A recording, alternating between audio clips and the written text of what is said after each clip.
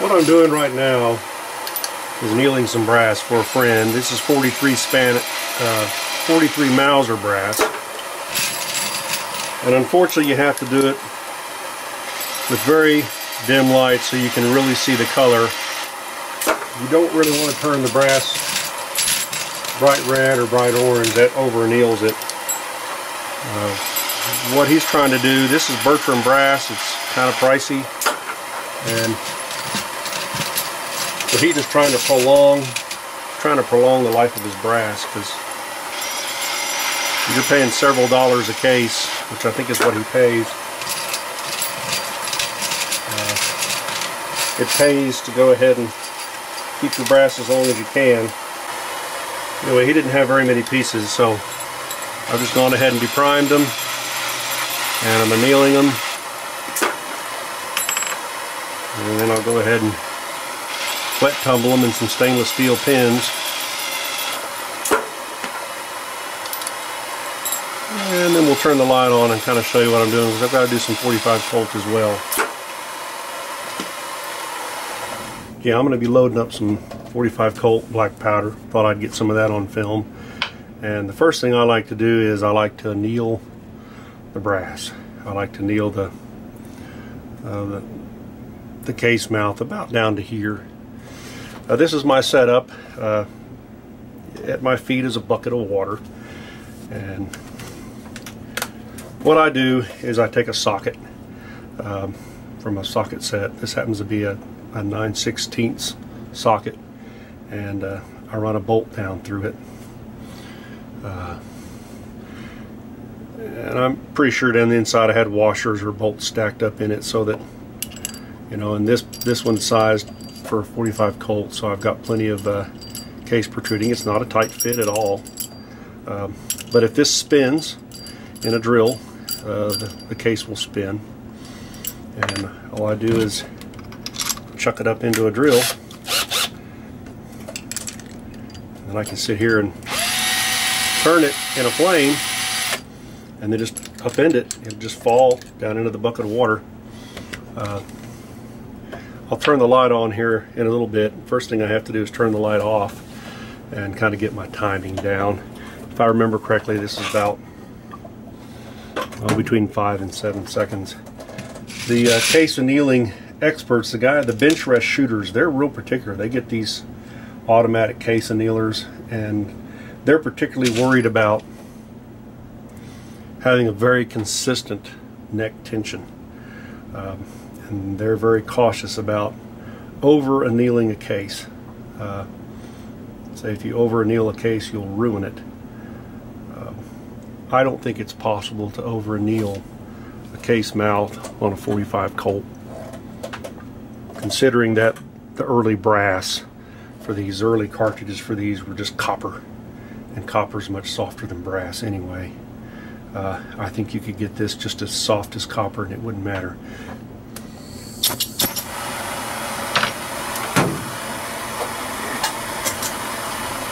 And lights off. And I'd say, if I remember correctly, it's between 5 and 7 seconds. Once I get the timing down, we'll turn the lights back on for the remainder of them.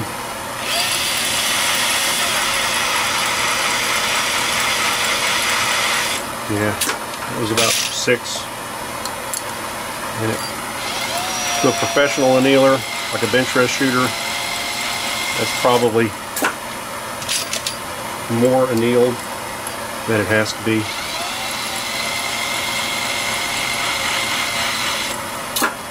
I just kind of look for a little orange tinge on the case mouth.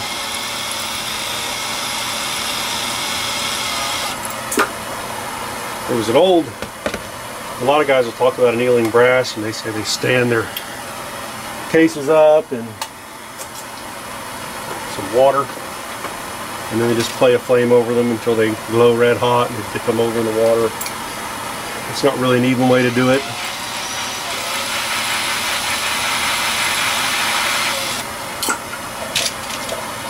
You'll notice with the lights on,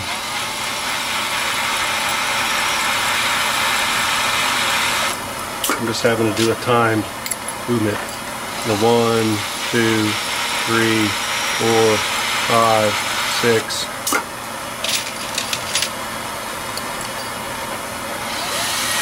2, 3, 4, 5, 6. And that'll be fine. But the light's on.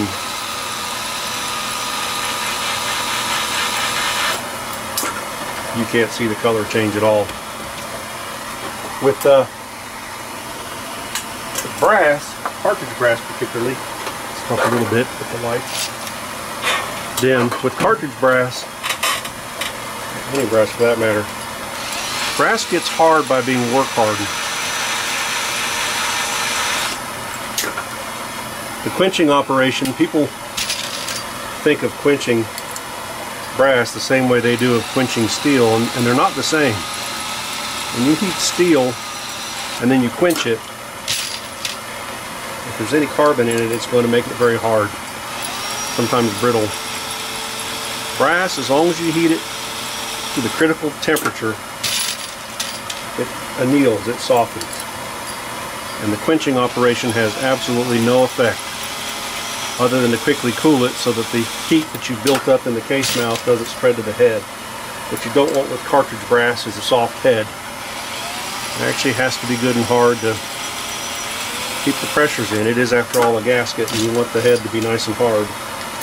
And the head's not going to get work hardened anyway. I've never heard of somebody working brass until the head cracked from being work hardened. It's a case mouth you have to worry about. So I started annealing 45 Colt just as a way to prevent blow-by. And it does work. Makes it nice and soft, and it expands, kind of like how 4440 brass expands. But the added benefit I get is I can reload this many times without having to worry about overworking the case mouth. Now I'm going to go ahead and finish these off camera. So here's what you end up with when you're done. You notice a little bit of a rainbow coloring here on the shoulder. That's about as far as I go. I wanted to at least kiss the shoulder on these because I don't know if he's fired these yet. If he's got to do some sizing, and it'll help to have the shoulder a little bit softer for him to do that.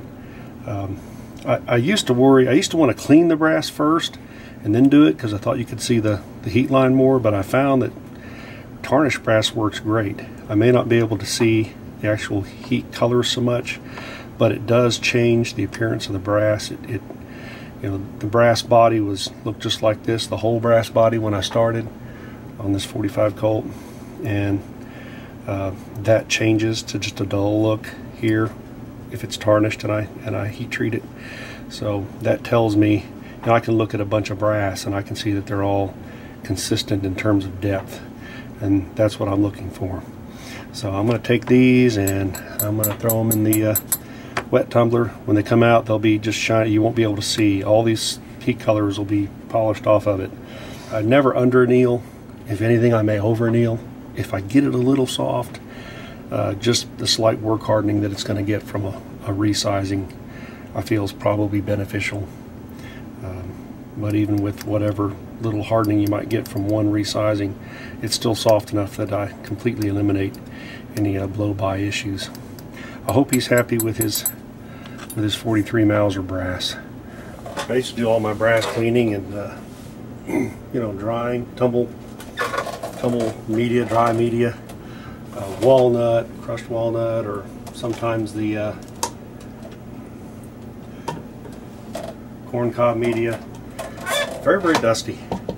One of the things they say about reloaders is that their exposure to lead is probably due mostly to their exposure to the residue from lead stiffenate in the primers, and that mostly comes from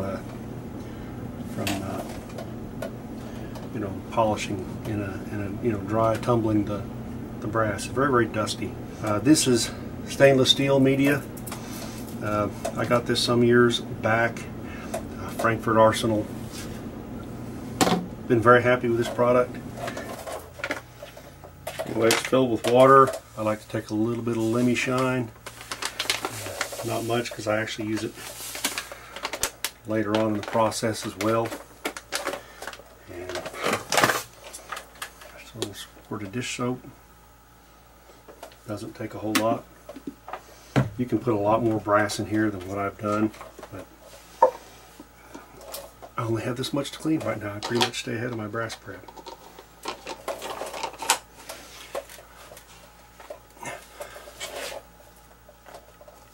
Yep, nice and tight.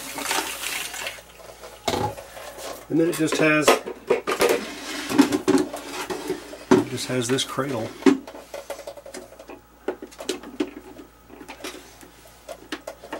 Some people claim, you know, half hour, an hour of tumbling is all you need. I go a little long on mine.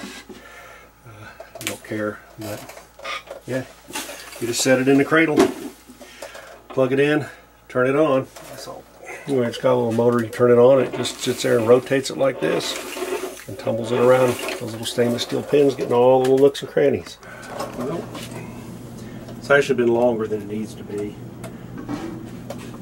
I just stuck this on the highest setting and just left it while I was doing some lubricizing of bullets.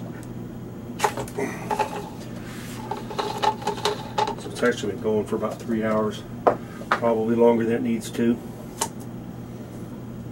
The problem with these pins is they're very small. They tend to go just about everywhere, and they'll often stick to a surface. You won't notice it till you move something and you'll hear a pin hit the ground. I've probably lost 50 pins. They're not cheap, but they are infinitely reusable.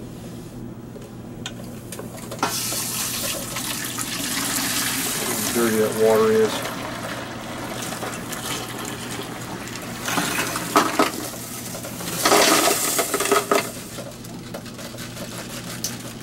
Nice, clean brass, clean down to the primer pockets. I think he's going to be happy with these 43 Mausers.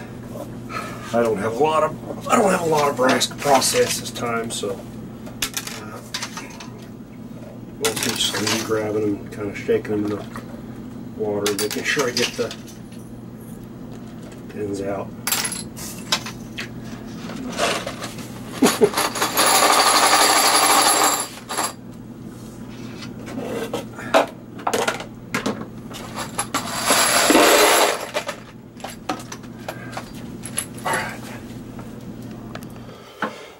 Alright, this is cleaned up.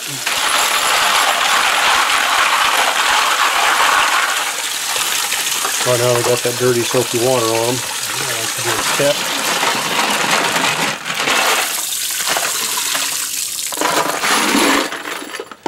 Again, this is a pretty small batch.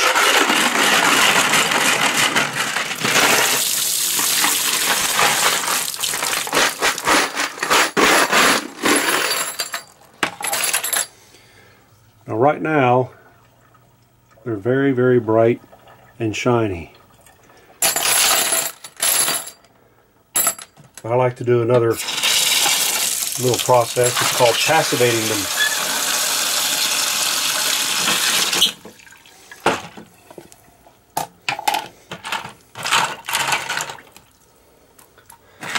Take a little bit of Lemmy Shine.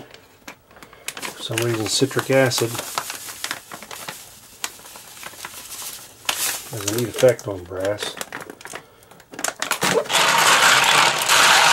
It's a rinse agent people use for dishwashers and stuff. It almost immediately changes to even a brighter, shinier color. You put that in there. And that's pretty and everything.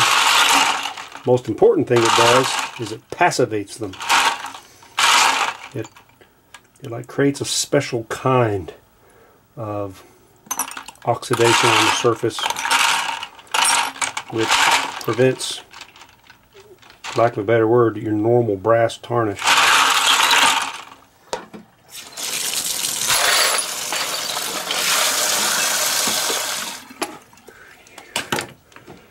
I take a food dehydrator tray.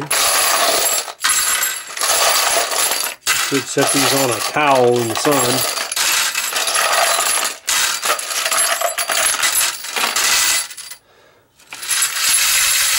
I'm probably going to reload some of this 45 brass this evening, so I'll stick it in the food dehydrator tray on the food dehydrator, and it'll be dry and ready to go very soon. There again shows you how clean a wet tumbler gets them down to the primer pockets. I mean, that looks like